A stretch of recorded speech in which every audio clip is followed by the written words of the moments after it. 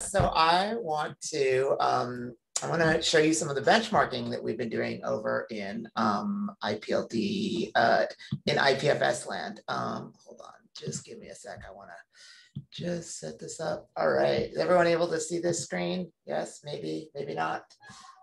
Woohoo, awesome.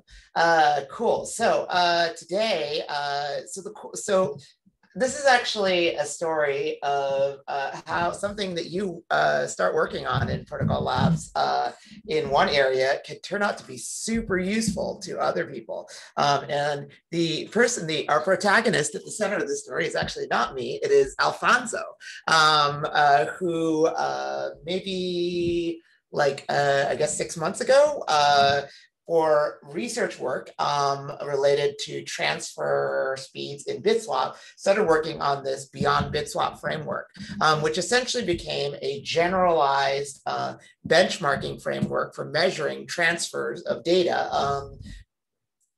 of almost any kind in almost any platform. So this began as a BitSwap benchmark. Later it added GraphSync. Later it added a version that ran the entire IPFS stack. And then just a couple days ago, it got essentially a whole bunch of libp2p protocols added. It has HTTP, it has HTTP over libp2p, it has raw libp2p. So we now stream all kinds of we all stream all kinds of like non-IPFS protocols in here. And we in this repository also has like mechanisms for like generating files, transferring real data, transferring directories. So it's a really cool way to do these sorts of benchmarks, and it has sort of like all of the major steps in like a traditional transfer workflow in our systems. So there's the process of adding the files into the system, which in the case of like IPFS means converting them to UnixFS, converting them to to IPLD data, and then transferring and then serializing them back out to flat files. So this is it's a really cool suite of tools. I almost feel like it's grown beyond its name. And currently, I believe the Ignite team has been using it to do some benchmarking in preparation for some of their work around F3 to make Filecoin super fast when you transfer data into Filecoin.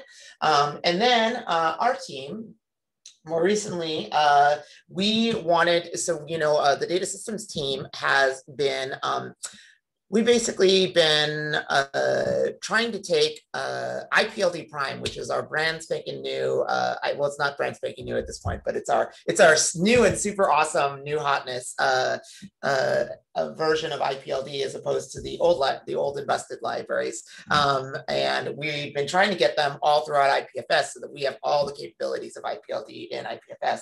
But this entails a whole bunch of changes to our stack. And we want to make sure that when we ship this thing, we don't break IPFS.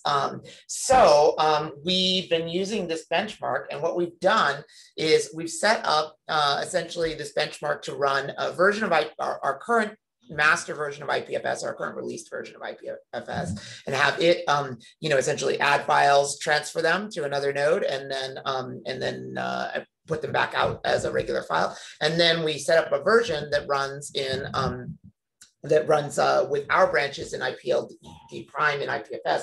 And these early versions are really just compatibility versions. We found ways to shim in IPLD Prime without really taking advantage of its capabilities or optimizing around it. But we ran these benchmarks and we've gotten some results. The benchmarks are test ground benchmarks. So like essentially if I want to run them, I'm going to, I have like, got some compositions now, and we have this directory called IPLD and IPFS. We have a baseline, and we have a composition for the new version. One of the super cool things about Test Ground is that you can, sorry if I'm going super fast here, but is that you can like basically build a benchmark where with these composition files, where I don't know if y'all can see this. This might not mean anything to the folks who aren't don't work with test ground, but right here, what I'm doing in this is I am actually replacing IPFS with a different commit shell, which allows me to run the version that is updated for IPLD prime and IPFS. And there's even this other little thing, this like selectors thing, which allows us to pass in essentially a build tag to Go, which is super cool. I just learned how to use it this morning because it allows you to use build tags in Go to like work with different versions that have breaking changes in their interfaces, which actually the latest thing we shipped, we had to do with graph sync. So that's like, I don't know, I feel like I could sing test grounds praises all day. I feel like it's one of the coolest products Protocol Labs has built, not related to the distributed web per se, but still an amazing product. Anyway, so yeah, so if I wanted to run this, I would, run my composition here let's go test ground, run, composition. Oh my God, apparently I lose my ability to type when people are watching. IPLD and IPFS, yeah, and so like that's gonna start. And then over here, I have my test ground daemon. It's actually handling the request and starting up. However, I was not so foolhardy as to attempt to run a test ground test while on a Zoom call and make you all wait. So don't worry, these have all been run already.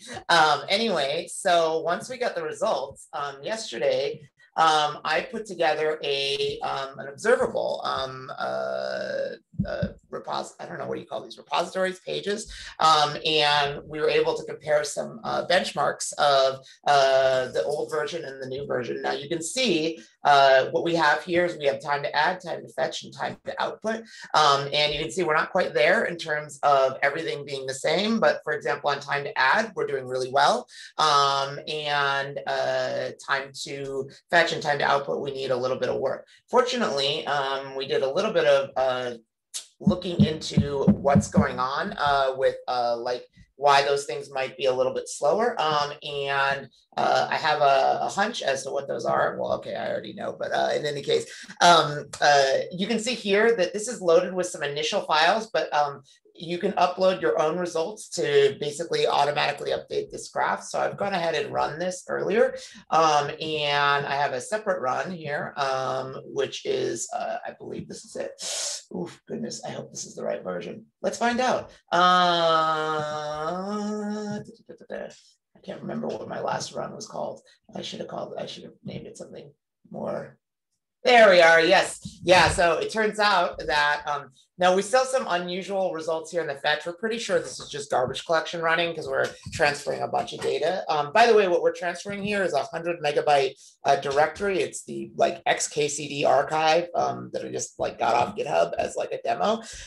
This is probably just garbage collection running. So we are seeing some unusual results where like suddenly we like outperform the normal version on one run, but then we underperform it on others. I'm pretty sure this is garbage collection related, but you can see meanwhile our time to output to a flat file has gotten way better. And the difference here is this actually has to do with basically there's an extra hashing of the blocks in the sort of default version of IPLD prime. So we're basically, when we read blocks out of the block store, we have without this sort of like extra thing, without this thing we added, we were doing an extra rehash of the block to verify the CID, which is really wonderful if you care about trusting your data. But in the case where we're loading off our own hard drive that we wrote previously, we probably do trust that data anyway.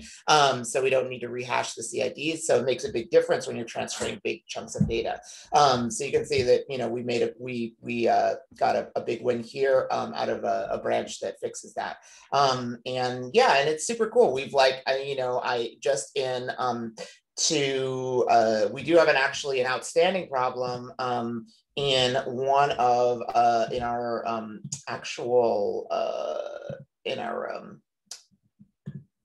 results. Sorry. in our ad time because we've been playing around with different protobuf libraries for our nodes, and we want to use one that's really compatible and really well tuned to the spec, but it looks like we have some optimization work to do there. So in any case, it's kind of cool though to be able to like run these benchmarks and like get these immediate, get these really awesome like immediate comparisons and across all kinds of different stuff. And we've run the one day I hope to hook this all up so that like you can run it all on test ground as a service, and like it'll immediately pull up URL with your latest results. There's few things still to do there, but it's still pretty usable. So anyway, that's my demo. Yeah.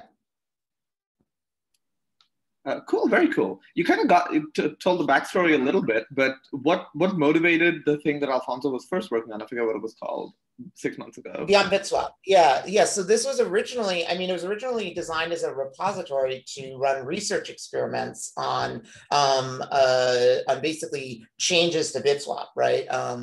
Or changes to the general transfer stack of IPFS. And like you can see, there's actually still this RFC directory with all these ideas for improving BitSwap, and you can even, and there's even some like have implementations, and there's a way to like run these experiments. So it's super cool.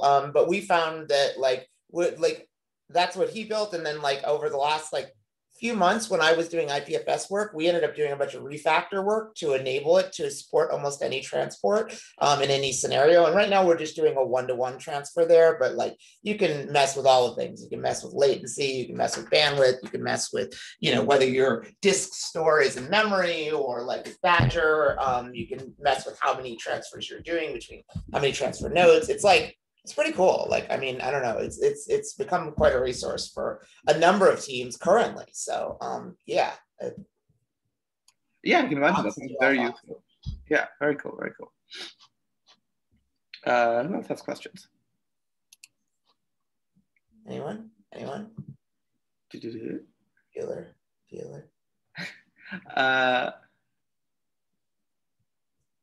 Nice. Yeah, and also test ground in general is fantastic. I think everyone that's touched it finds it very useful. So that's great. Yeah, so our last